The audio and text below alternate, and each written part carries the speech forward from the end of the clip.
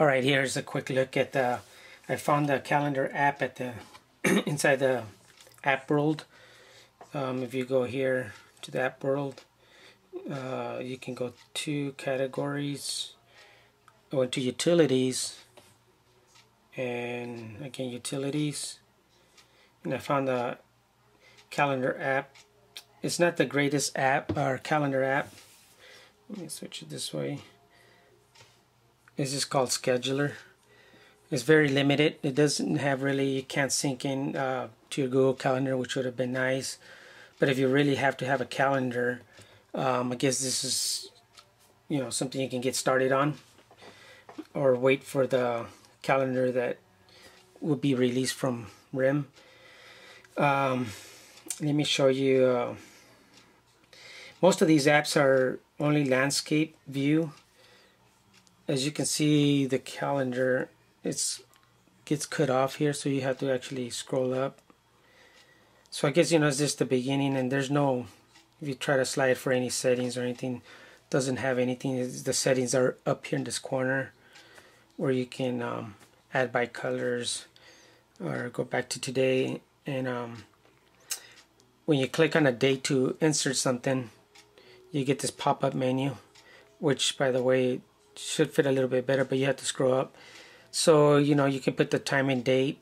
Let's say start time is 11 and it ends at, this is start time is at 10 and it ends at 11. You can put a title. I'll just put let's go put test. And if you have a group field, you can put personal or whatever you want. Description, do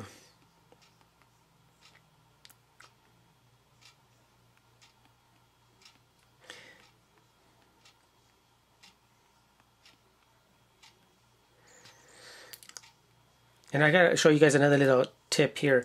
If you grab this corner here, you can swipe it up and it brings up the keyboard. It's only on this corner of your, see again, you can't put this in portrait mode. Most of these apps I've noticed now, they're all landscape, which I don't mind, because it had this, the way this is kind of built, I think it actually, everything works better landscape mode. But anyways, I'll go again and see how you can get the, just remember that this corner, you can just slide up. That's like a shortcut to bring your keyboard. Go ahead and hit add, and as you'll see, you'll now have a calendar app. It's nothing fancy or anything, but this is kind of basic, so you can use this in the meantime, which is pretty good. But I still would like if this would have been able to sync to my Google Calendar, then I can have everything syncing together. But this is a good start while the official calendar gets released. So that was just a quick, I want to show you how to install a calendar app in the meantime from the app world.